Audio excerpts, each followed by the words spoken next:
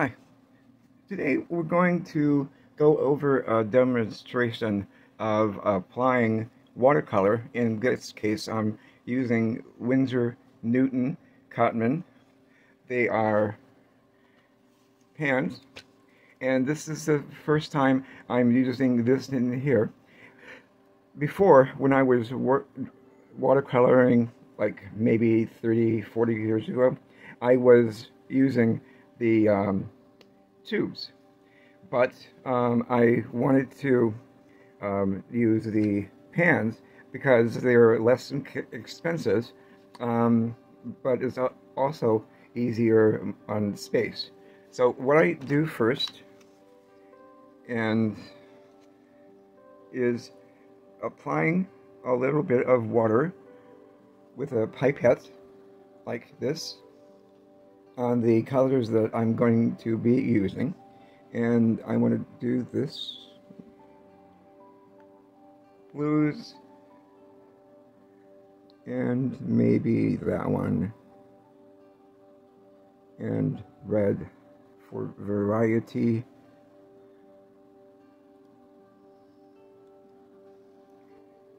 And let's go for a bit more. Okay. And I'm also going to be using my etcher pad. Excuse the condition of it. So I'm using a paintbrush today. Normally I've been using the water brush, but today I'm going to use a paintbrush from Mimic. They're a really great brush that is synthetic, and you can use it as a water brush, or paintbrush, using watercolor or acrylic. So what I'm doing now is just applying a little bit of water to the surface here, and then once it's dry, what I'll do is go over for inking.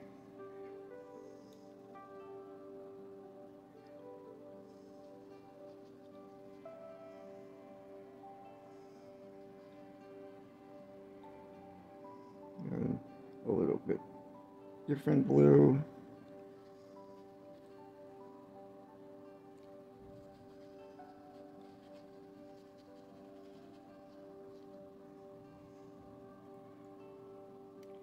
And I have a little bit of water over there, reloading my brush with more water. And let's go with a little bit of red, which makes kind of purple.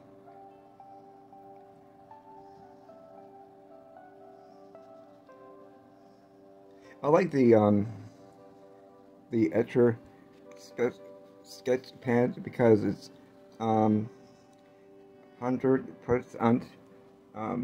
watercolor paper, and let's see.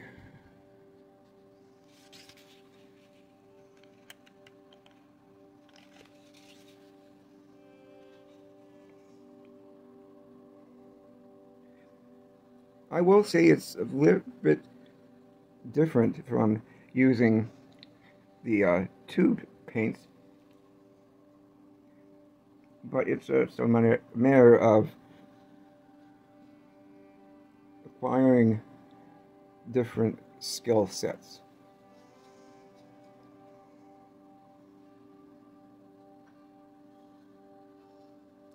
That's kind of an orange, but it's good because it gives the wash I'm doing now a bit more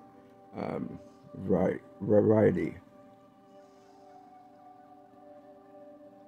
And you can do the usual texturing that you do, like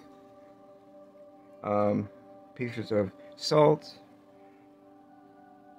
You can, I have a little bit more of water here, so you can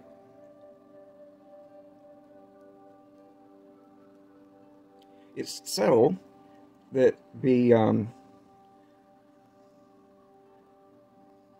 this flicking, you can see it's spreading out a little bit, and then we can use brush again, and then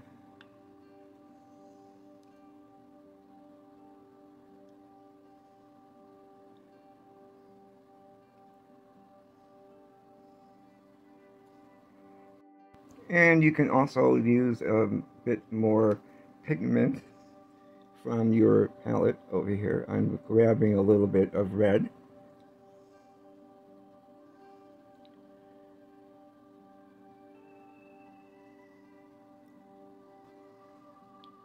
And then a bit more water. Basically, I'm just playing around, doing more color and texture.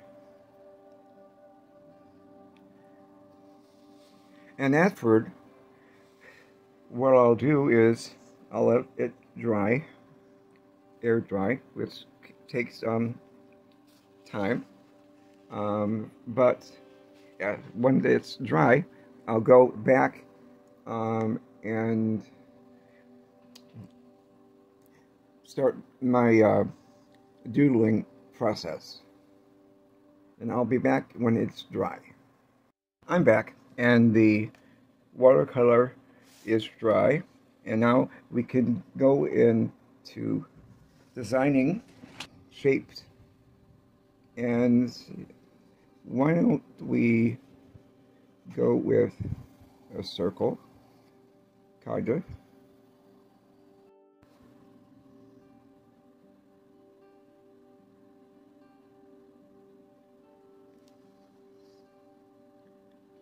Also, with the rounding, you are creating more visual difference in your doodle, which is a good thing. So there,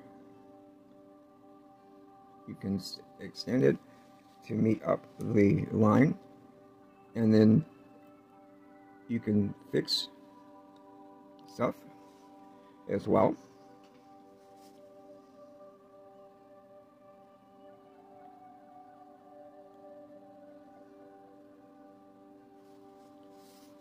And every so often, sit back, look at it, and see if you missed any areas.